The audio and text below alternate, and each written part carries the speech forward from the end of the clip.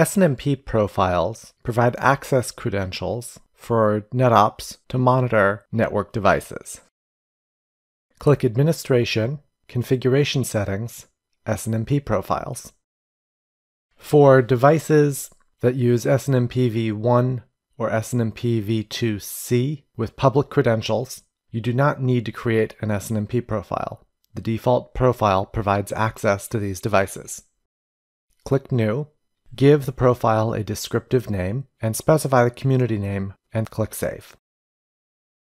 For SNMP v3 credentials, define the additional fields required to authenticate with the device.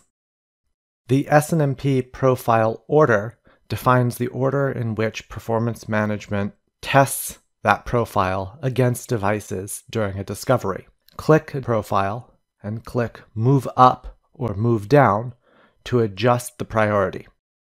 Move the expected profile to the top of the priority list to reduce unnecessary network traffic during discovery.